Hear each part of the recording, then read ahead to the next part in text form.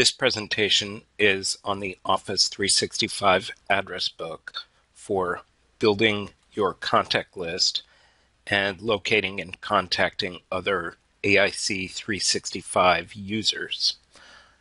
I'll point out the differences between Outlook and first-class address books throughout the presentation. Open your address book under the People link in the toolbar at the top of your screen. And here you will see my contact list.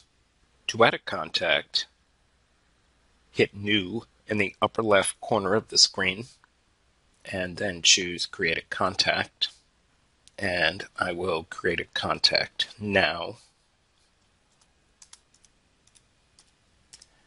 You'll want to include your contact's email address. And you may want to include some additional details about your contact. Then when you save your contact, she will appear right there in your contact list. You can also create an email group, also known as a distribution list.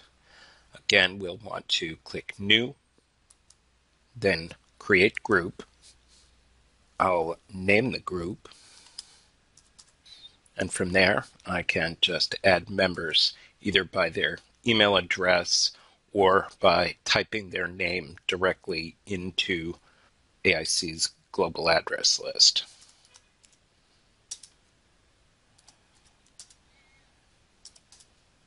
Once I save my group has appeared in my contact list. When I take a look at it, I see the group name, All IT, and I see the 3 group members I have added to the group. If I want to contact that group directly, all I need to do when I start a new email is find my group, and they will appear right there in the to line. Once you send the message, everyone on your contact list will receive that message. As with Outlook, your address book contains a list of all AIC students, faculty, and staff.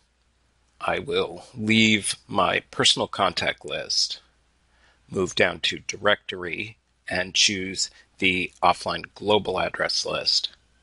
Right now you're looking at my training list. From your own accounts, you will see the list of everyone at AIC. Once I'm looking at the entire global address list, from the top search bar, I can locate the contact that I need. And here's my contact, Paula Ames, and all of her personal information.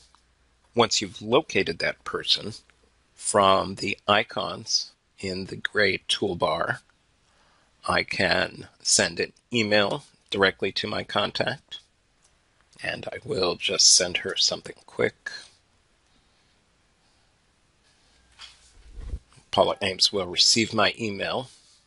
Next icon, I can invite Paula Ames to a meeting or an event. And this is something that you are also able to do from your Outlook calendar.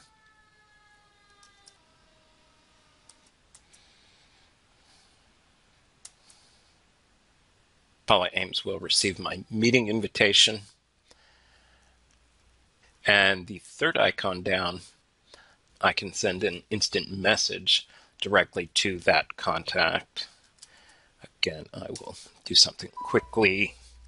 Once my contact has received the notification of my chat and she replies, once she has received my notification, and here's Paula's chat, quick reply, and then notice I have a quick reply directly back from Paula. This completes the presentation on the Office 365 address book.